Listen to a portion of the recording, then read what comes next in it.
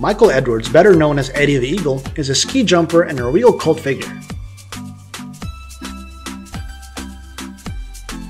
At the end of the 1980s, he was a sensation in winter sports because he was the first ski jumper to represent Great Britain at the Olympics.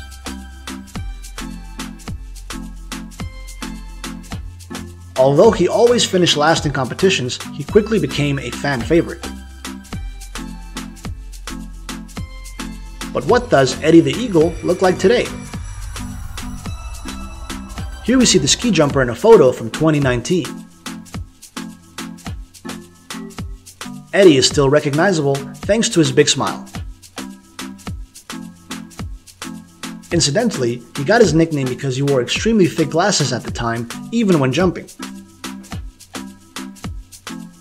Thanks to an eye operation, he can now do without them.